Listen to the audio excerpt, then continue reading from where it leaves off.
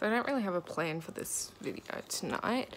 Well, no, that's a lot. I have a couple ideas because I'm kind of running out of stories to tell about myself in these kind of video diary things. But most importantly, I'm still not doing great at the moment.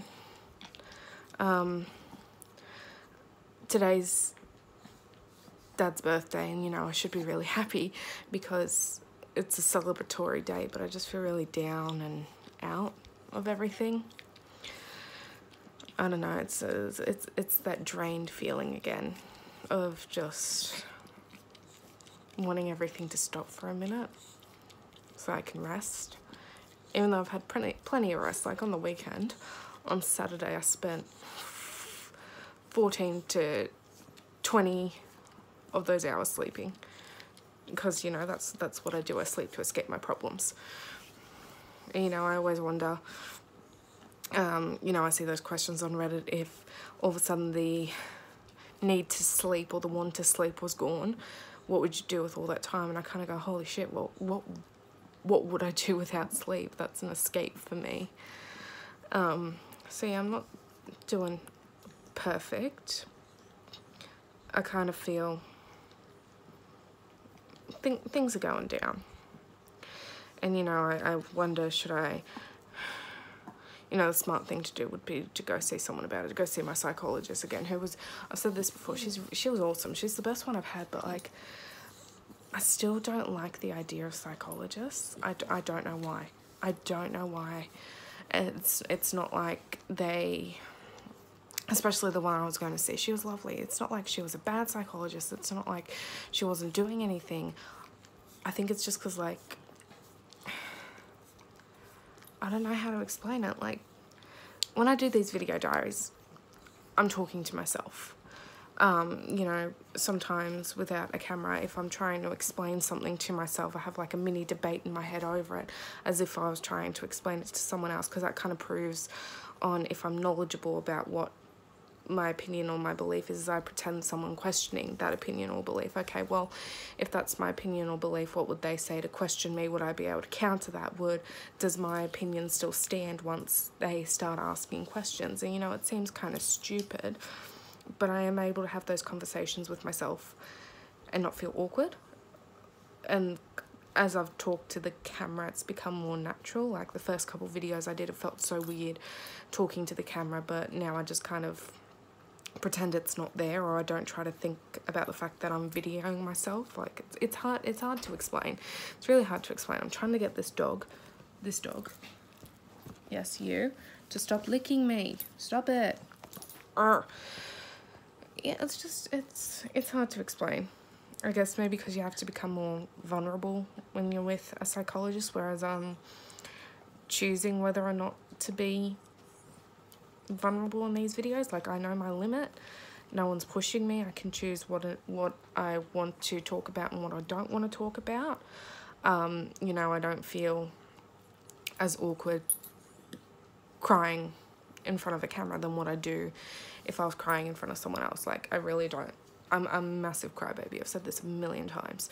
But oh, Oscar, I'm gonna kill you. Stop it. Sorry.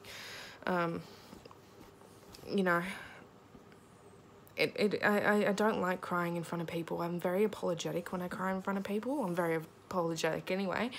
But no, it's just, it's hard to explain. I do find these videos are helping. I guess it's, you know, the reason I started them was that I've been told multiple times by doctors and psychologists and my parents that I need to keep some sort of diary, like, how was your day? What's something you're grateful for? What's something that you challenged you? Stop. Sorry. Oh, you're a little devil, aren't you? Look at, you're a little devil. I think it's also because I've got my boys here, and I'm able to kind of distract myself when I'm petting them, although they distract me by licking, and that annoys me. Petting, fine. Licking me, not okay. But yeah, I'm meant to keep these kind of daily diaries to track my mental health, and I suck at it. And so I started doing voice recording diaries, and okay, that was okay. Oh, sorry, I'm tired. And that was okay. But I find that these video diaries are probably the most helpful. It's like I've seen people that have been watching these. Like I see the view count. I know one of them is Jack. I know one of them, he's supporting me by being my viewer. But I didn't expect for anyone to find these. Like, I don't know how anyone found these. Like, I haven't put hashtags or whatever the YouTube equivalent of a hashtag is. Any tags in general. Like, and I know it's very what would be the word? Stupid to put something on the internet and go, oh, but I never meant for anyone to see it. Well, if it's on the internet, someone's going to see it. But I thought with YouTube being such a vast media platform, and unless you're actively seeking for people to try and view your things, it wouldn't happen. But I guess for me, putting things on YouTube like these video diaries, it's putting a piece of me on there that's not gonna ever truly leave, if that makes sense. Like, I'm not planning on anything happening to me at this point, but if anything were to happen to me, these video diaries are an explanation of my mental health and kind of what's going on in my life, what have been the big things that have happened in my life and how I felt about those things.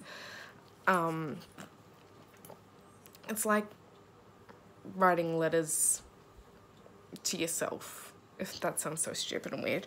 But yeah, it's hard to explain. Anyway, what I was planning on doing is, Oscar, I swear to God. What are you doing? He's just like non-stop licking me. Won't stop. Stop it. Oh.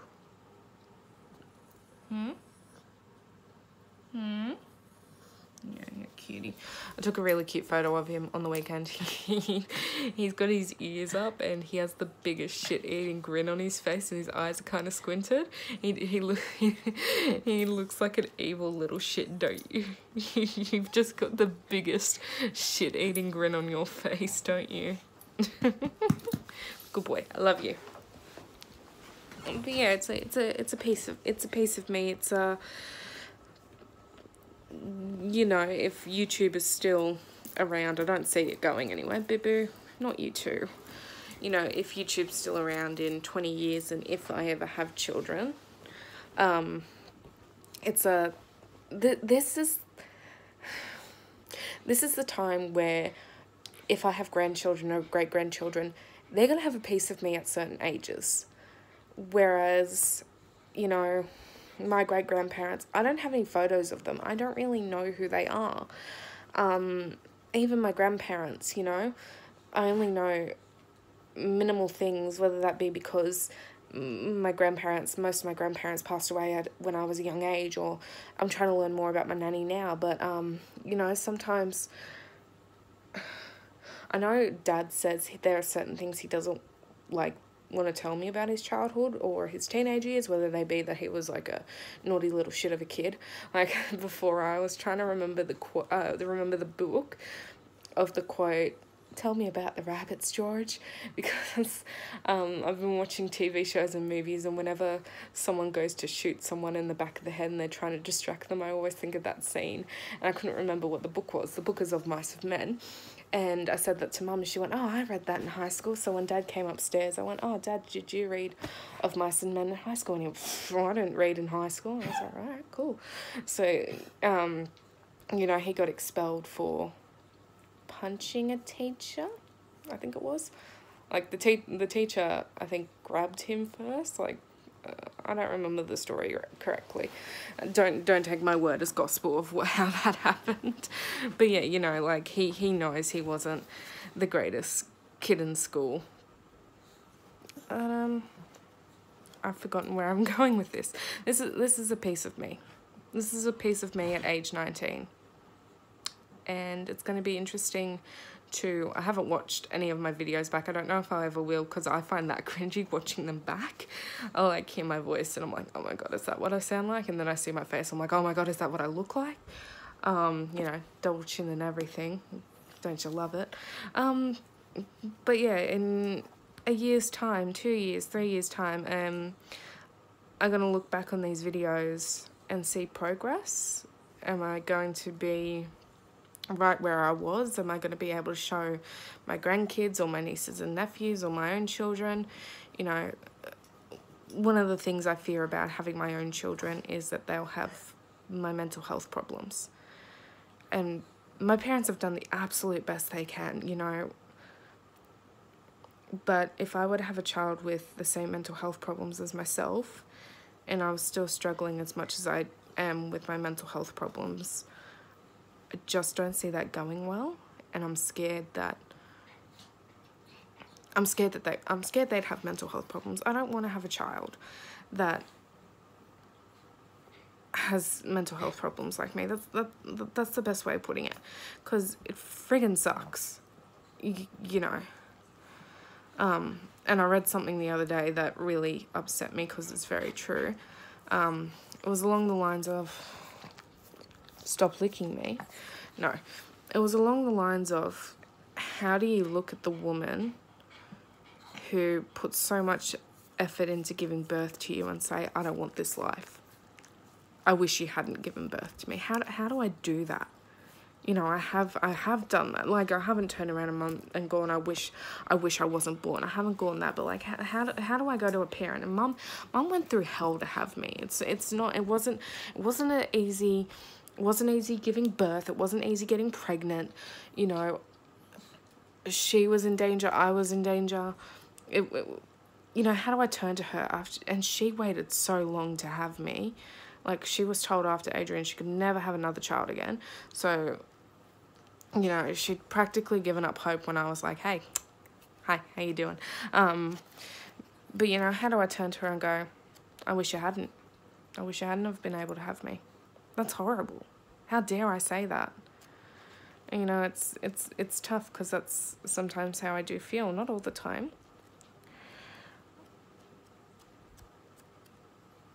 But, yeah. It's not easy. Anyway, what I was going to do in this video, after I got into many are off topic, is I bought this book a long time ago. I think, well, no, not a long time ago. It was like 2018. Oh. And it's got a lot of questions in there that I think will give more of an understanding of who I am. Some of these will be completely opinion-based, and with opinions, it's never meant to, my opinion's never meant to offend anyone, you know. If I'm going to offend you, I'm going to come out and say this is meant to offend you, but, you know, that's never the intention. My opinions, as all opinions, are based on how you've been brought up and the facts and the knowledge that you personally have. Doesn't mean it's correct, you know. I might say some things that I think are fact. No, it's not true, you know. But this might give an idea of who I am. And you know what'll be interesting is, again, if these videos stick around 10 years down the track, to look back and go, well, I still have these opinions. Because these opinions that I have now would not be what I had when I was 9 years old. I don't think I could have. But even when I was 15 years old, I don't think these opinions would be the same as what I had back then. So I've opened to a random page. It's actually, my fan's on, it's been flicking the book for me, so it's completely random now. And I'm just going to answer a few of these questions and see. I'm reading through some of them, and here's one. Okay, number 1430. What profession do you respect? And again, this is completely biased, opinion based, and you can tell it's biased because I think teachers need way more respect than what they get. I think they need to be held at the highest regard. Like, yes, I understand that doctors save lives, and I do get that there are people out there who are protecting me and my life. I get that there's people who will one day save my life. But in my opinion, and this is very biased because mum's a teacher and a lot of my family members are teachers, you know, I kind of look at all that and go, without teachers, these people wouldn't know how to do what they do. Like, there's professors that teach brain surgeons how to do it. You know, So I think and people could say teachers and professors are on two different levels. Like people say primary school and high school teachers are on two different levels. But I guess like for me, if you don't have a good enough primary school teacher, that can doesn't mean it will, can affect how you go in high school, can affect what kind of career you have, can affect, you know, a lot of things. It's like that domino effect. So I think teachers, to me, are the profession that have the most respect in my mind. You know, I see what mum does, and not every teacher is like mum. But, you know, in the school holidays, which in Australia is 5 weeks, we went in about 8 or 9 times to do schoolwork, to try and set up. She's a year 1 teacher, and, you know, to set up and make sure that it was all ready to go. And I know not a lot of teachers do that. You know, I saw teachers that were only going in 1 or 2 days before school ended. I think mum only had the week of Christmas and New Year off, and then she went in once or twice for the rest of the holidays for each week. And I went all but 1 day with her. And, you know, she was printing off things and she was cutting things out. She was trying to make her classroom look great. I helped. I'm really proud of myself. I saw on Pinterest, reading takes you to infinity and beyond with a Buzz Lightyear. And I was like, oh my God, that's so cute. So I chose a wall and I printed out all the letters and I laminated them and I cut them all out, and I cut out the Buzz Lightyear and I laminated him, and I did Zurg and I did the aliens from Toy Story and I did some stars, and it looked really awesome in the end. And I was really proud of that because like I put it in like the little reading quarter where the kids go, and I thought, like, yes, this is also biased, I thought it was really cute. And, you know, just doing that was a lot of friggin' effort. Like, cutting out those letters, especially cutting out Buzz Lightyear and Zurg and the aliens, like, I'm really precise. And mum was like, it's okay if there's a little bit of white. And I was like, no, it's not okay.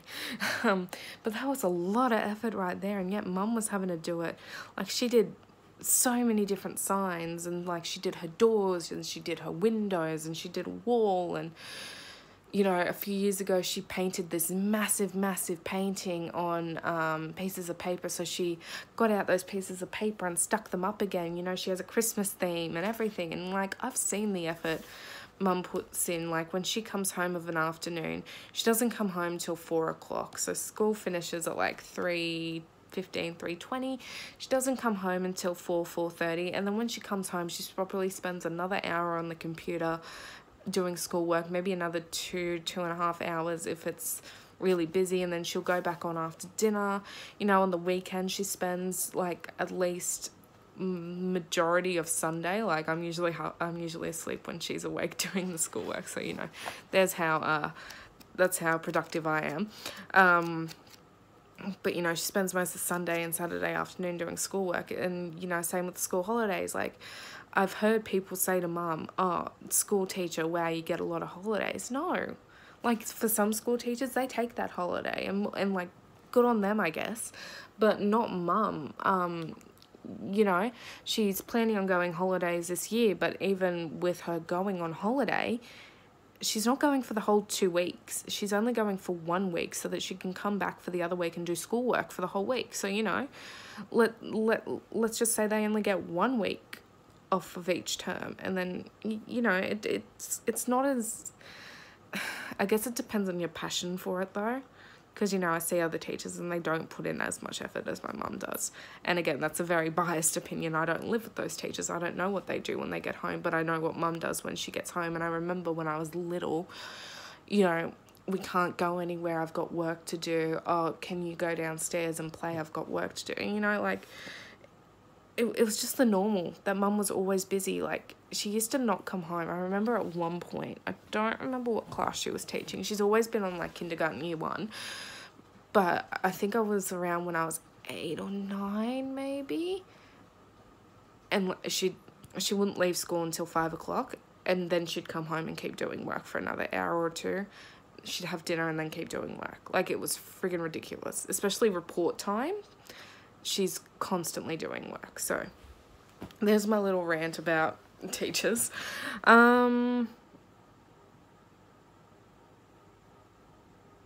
Wow, some of these questions are really weird.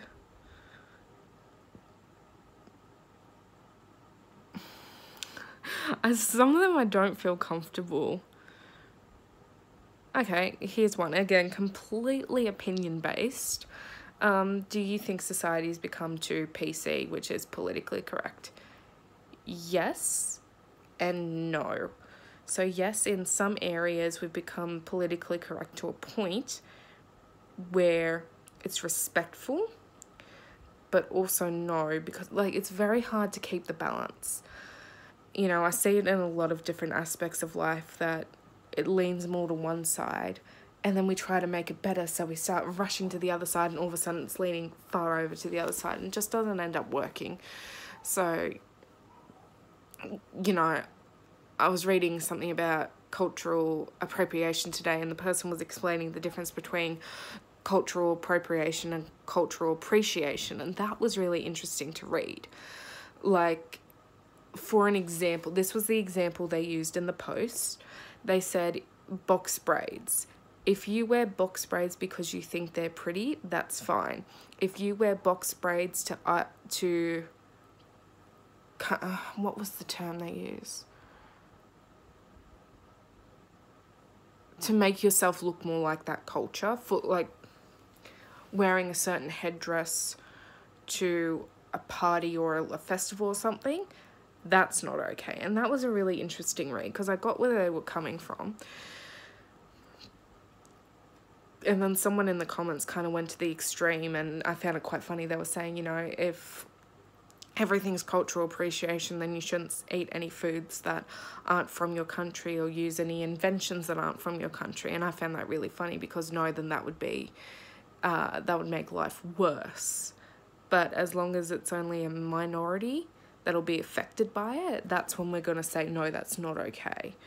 Not always, but like if we said complete cultural appropriation is bad, you're not allowed to take anything from any other cultures unless you're a part of that culture, well, we'd go, okay, let's you know, if you're not Indian, you can't eat Indian food. If you're not from Russia, you can't use Russian inventions, or you can't use Chinese or Japanese inventions. And everyone would go, hold on. It's not what we meant. But, you know, it's because it starts becoming inconvenient to them if you do that. I think I'll do one more.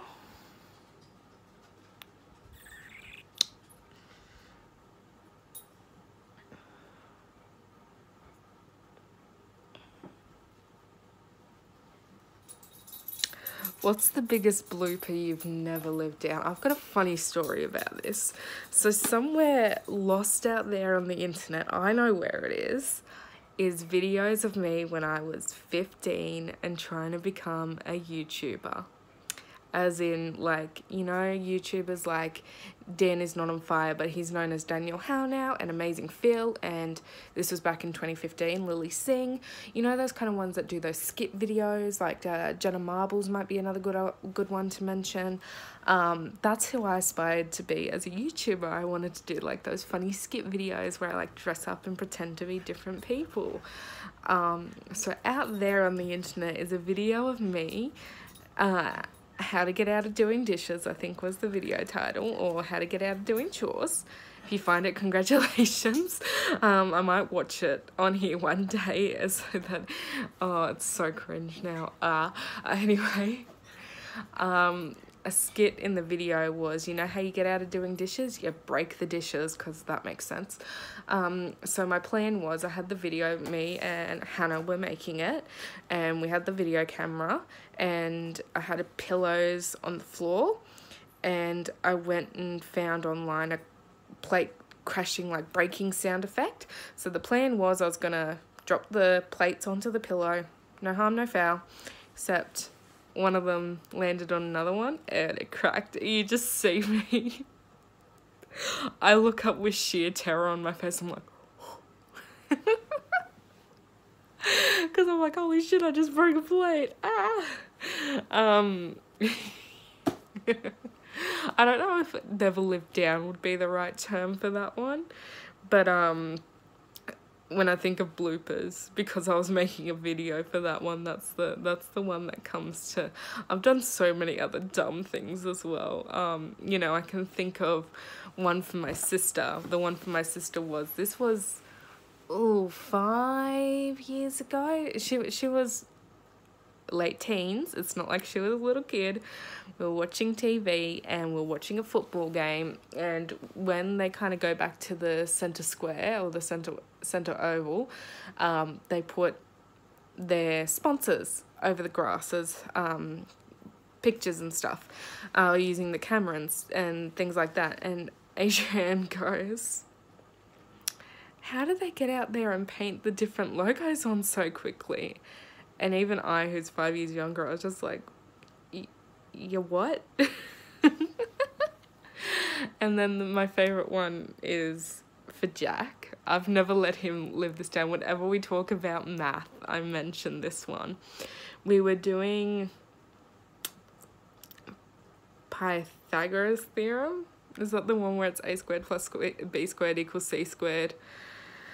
The triangle one shows how much I use that in my daily life. Anyway, so we were looking at a square, and it said find the hypotenuse.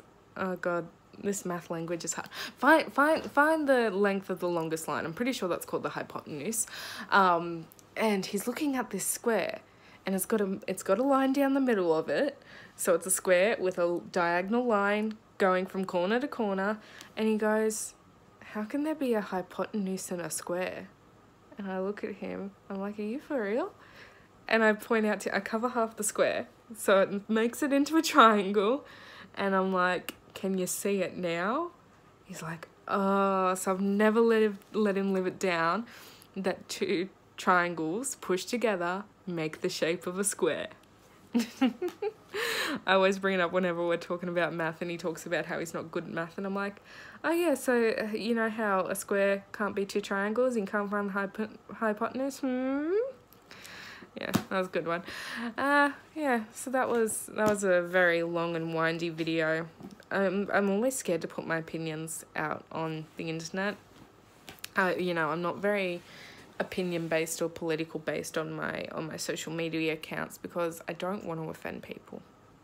You know, I'm not a confrontational person as well, so I love a good debate, but especially in text message or like in just in messages where I have to interpret what they're saying and interpret their tone of voice and the way they mean it.